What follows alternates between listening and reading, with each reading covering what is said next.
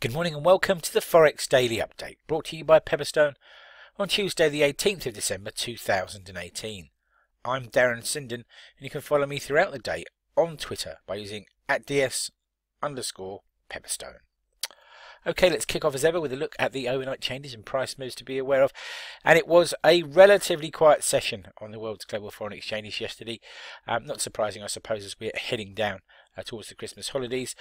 There was some movement, however, in the Antipodean currencies. The Australian dollar adding 0.24% against its US rival, and the New Zealand dollar, or Kiwi as it's known, adding 0.75% against the US dollar. Perhaps surprising to see the Aussie dollar on the front foot, at least retaining those gains after the release of relatively dovish RBA minutes overnight. There was also some weakness in the dollar against the Japanese yen. Japanese yen adding 0.23% against the US currency on the session, trading now with 112.56 handle. We haven't talked much about dollar yen. I wonder if there's anything left in the way of surprises from Japanese currency before the year end.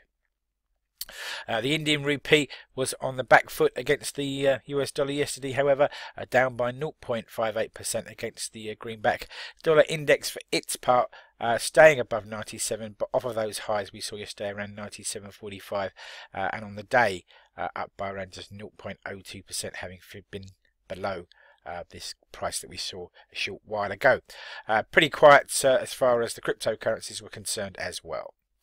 Okay, what's on the calendar today? Events that may move the markets. Well, we've already had data out of Australia in terms of new home sales and the RBA meeting minutes. As I say, the tone there struck by the board of the RBA are pretty dovish, walking themselves back from an early rate rise.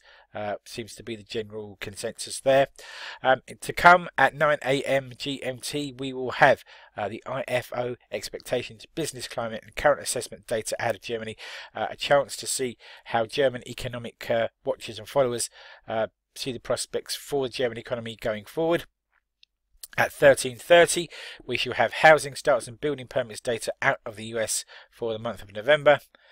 And then we take a decent break all the way around to 2200 GMT when we'll have the Westpac Consumer Confidence Survey for New Zealand for the fourth quarter, and then a further break to 2350 when we shall have balance of trade data out of Japan for the month of November. Okay then, breaking news and comment. It's caught my eye overnight.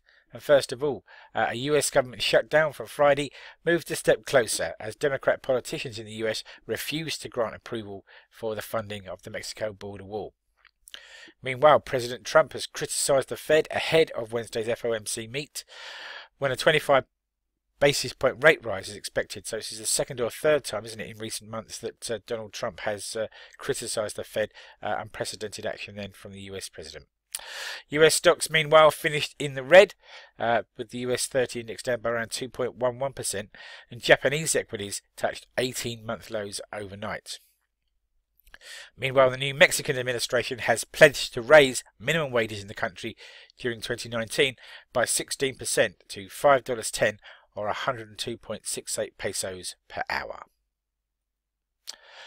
Okay then, food for thought, something to take away with you into the trading day and beyond, and why not think about this? The hopes and fears of 63 fund managers who manage $609 billion. Bank of America Merrill Lynch conducts a monthly FX sentiment survey and asks people who manage money in those markets what they think is going to happen and what their biggest concerns are. So the chart on the left hand side shows the biggest fears or concerns of those fund managers heading into 2019. The biggest concern, a resumption of trade war concerns, and then a series of other smaller issues, Brexit, political brinkmanship from Donald Trump, highly topical, and outflows and destabilisation in the emerging markets. Less of a concern, Italy, the oil prices, and sundry other items. And then in terms of what they feel strongest about in terms of the US rates during 2019, the answers from the November survey in yellow and the current answers here in blue. The fund managers see US rates as little changed. They see for choice, well, rates higher and the curve flatter. However, less people are thinking that that's a likelihood than they did in November. A smaller number also taking the opposite view, rates higher, the curve steeper, and 2 to 3% of people still not sure about what's happening with US rates. And of course, we'll know a lot more about that come the FOMC meeting tomorrow evening. Right, please take a moment to read this risk warning. Trading CFDs and foreign exchange on margin can be risky business. If you're in any doubt about those risks or the suitability of leveraged products for you, then please do contact your Pepperstone account representative, and do take a moment please to read this risk warning thoroughly. Thank you for your time.